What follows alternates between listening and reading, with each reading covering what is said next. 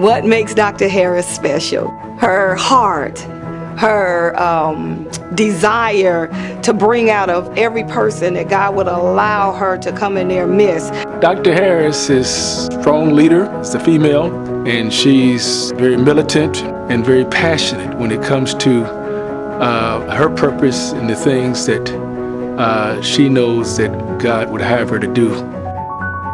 Dr. Harris has had a tremendous impact on the community. Her sacrifices, her humility, her servitude. Dr. Harris would have these community breakfasts, and they would have like 3,000 to 5,000 people at these breakfasts. Not only does she teach the word or preach the word, she gets out there and do the word. Her broad reach when it comes to government, when it comes to education, when it comes to religion, has been to just really be a demonstrator of the Word of God.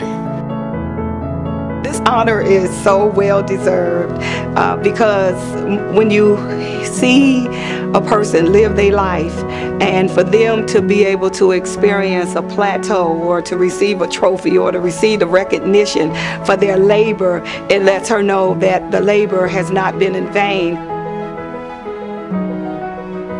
Thank you for your labor of love, your heart, your passion, your bold, lion-like spirit for helping us to become what we are today.